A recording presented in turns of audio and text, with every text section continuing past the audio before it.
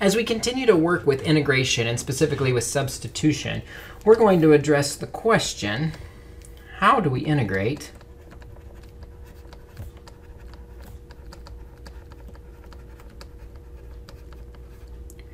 with exponents or with exponentials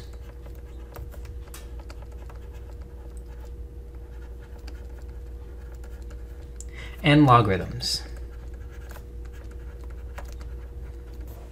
To set this up, we basically are working with a couple new formulas that often are seen within the context of substitution. First one, we already know that the integral of e to the x dx, that's going to be equal to e to the x plus c. We can extend that a little bit and take the integral of a to the x dx.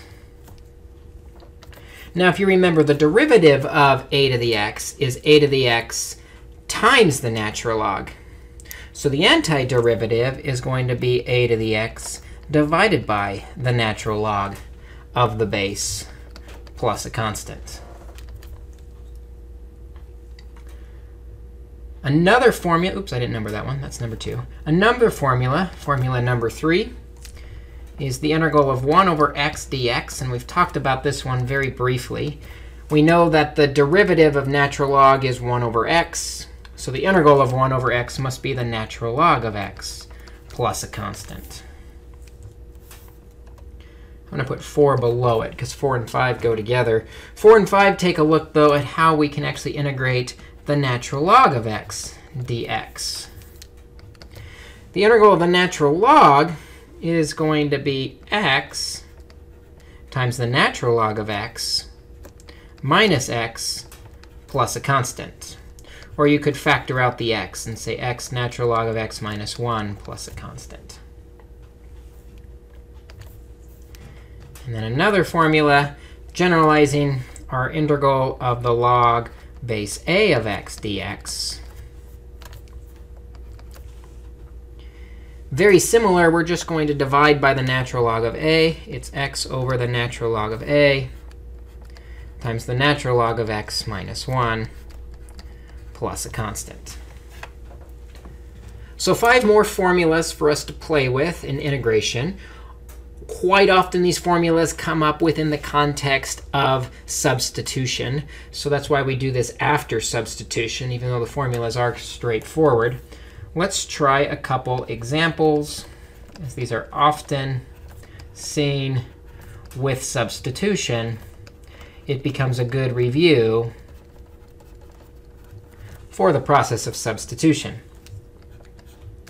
So the first one we're going to do is we're going to take the integral of x squared e to the negative 2x cubed dx.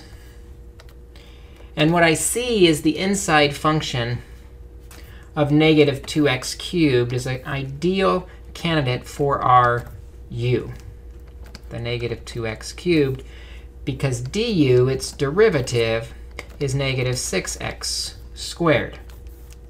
So while our u is negative 2x cubed, du is negative 6x squared dx.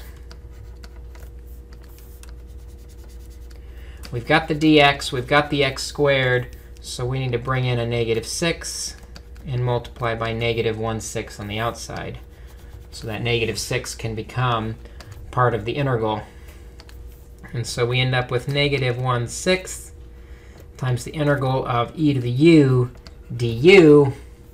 And that's a very easy integral to calculate. We have negative 1/6 e to the u plus c, or negative 1/6 e to the negative 2x cubed plus c.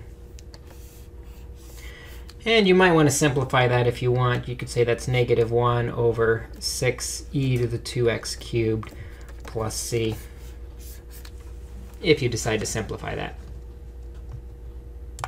Let's try another example. Let's do a definite integral. Let's integrate from 1 to 2 e to the 4x to the negative 2 all over x cubed dx. Now, before we get too far into this, that over x cubed, we could write that as x to the negative 3 times e to the 4x to the negative 2 dx.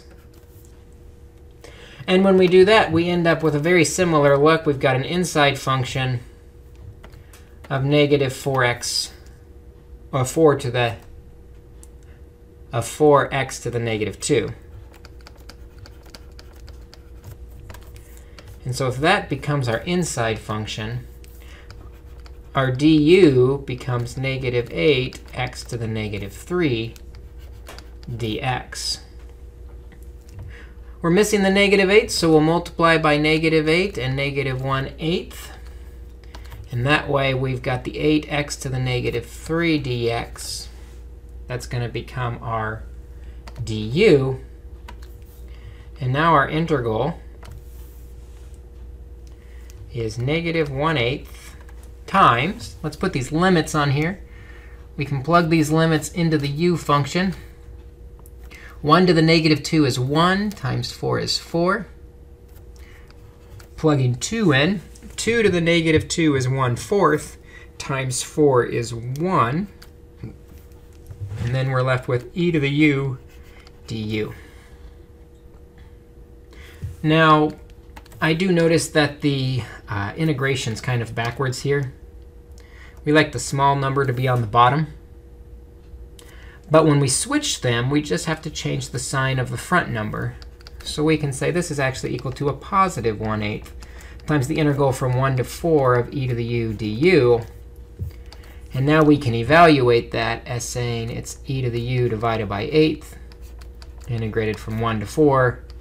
So we have e to the 4th minus e to the 1st all over 8 for the area underneath this curve between 1 and 2.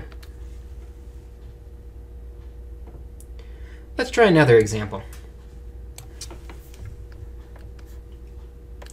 Let's do the integral of 1 over x plus 2 dx. Sometimes you'll see this written with the dx in the numerator, the integral of dx over x plus 2. They both mean the same thing. And you might notice that we're inclined to say the inside function is that x plus 2. So u is equal to x plus 2. du, its derivative is 1 dx, or just dx. So x plus 2 and 1 dx. So what we end up with is the integral of 1 over u du,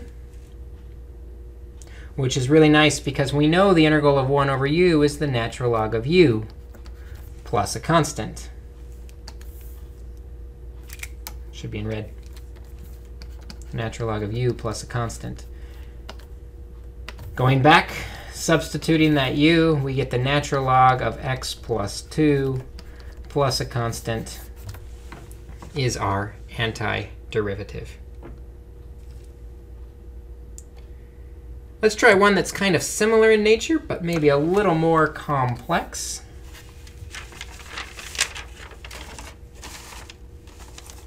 Let's do number 4, the integral of 2x to the 3rd plus 3x all over x to the 4th plus 3x squared dx. Lots of pieces going on here. One thing we can hope is if the denominator is our inside function and the numerator is the outside function, we end up with 1 over u, which is the natural log. Let's see if that works. If u is equal to x to the 4th plus 3x squared, du then is 4x cubed plus 6x. That doesn't quite seem to match the numerator. But look, oh, I forgot the dx. But look what happens when we factor out 2 from that du. We have 2 times 2x cubed plus 3x dx. And it turns out that's quite similar to the numerator. We just need to multiply by a 2 on the inside and a 1/2 on the outside.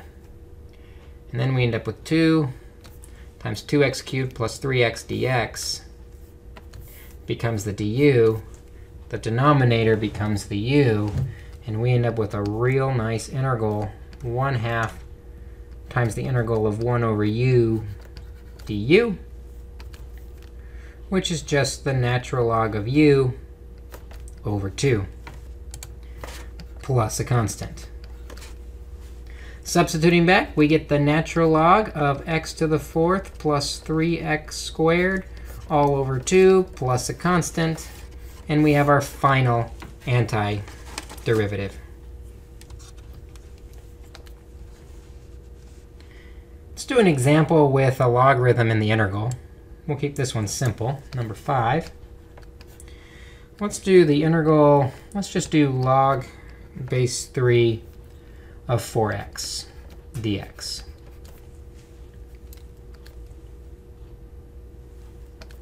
Our inside function looks to be 4x inside the logarithm. So if I let u equal 4x, du is equal to 4 dx. So we're going to need to multiply by a 4 on the inside and a 1/4 on the outside. So we have our u. Our 4 dx is our du. This becomes a real nice integral of 1/4 times the integral of the log base 3 of u du. Using our formula, then, for a log base 3, we would have 1/4 times x over the natural log of the base, which is 3, times the natural log of x minus 1 plus a constant. Oops, but we don't have x's, we have u's.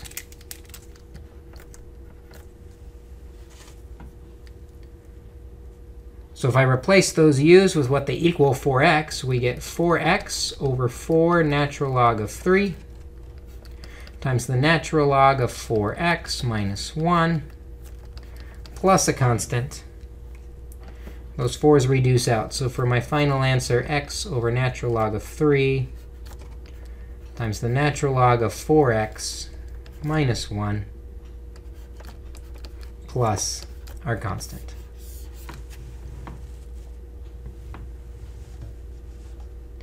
Let's try one last example as we wrap up here today. Example number 6. Let's do a definite integral from 0 to pi over 2 of sine x over 1 plus cosine x dx. Well, again, we like to see if that denominator can become our u of 1 plus cosine x. If that's our u, the derivative du, the derivative of cosine is negative sine of x dx, which means we need to introduce a negative inside and outside the radical so that negative sine x dx becomes that du. And again, the integral becomes a nice, beautiful integral from, let's plug these limits into our u equation. Cosine of pi over 2 is 0. Plus 1 is 1 for that top limit. Cosine of 0 is 1. 1 plus 1 is 2 for the bottom limit. And then we're left with 1 over u du. But again, I like to have the limits of integration in order. So let's switch the order. As we do that, we'll switch the signs. So we have the integral from 1 to 2 of 1 over u du. And 1 over u becomes the natural log of u integrated from 1 to 2. So that's the natural log of 2 minus the natural log of 1 But you may remember that the natural log of 1, log base anything of 1, is always equal to 0. So really all we have left is the natural log of 2 for our answer. So today what we're really doing is working more with substitution, practicing that substitution process and that substitution step. We're just doing it in the context of these logarithm and exponential formulas that we're adding to our repertoire, but not too difficult to add them to the repertoire. Good to continue practicing, though, with this substitution. Take a look at a couple problems, practice them tonight, and we will see you in class to work on them further and answer any questions that you may have.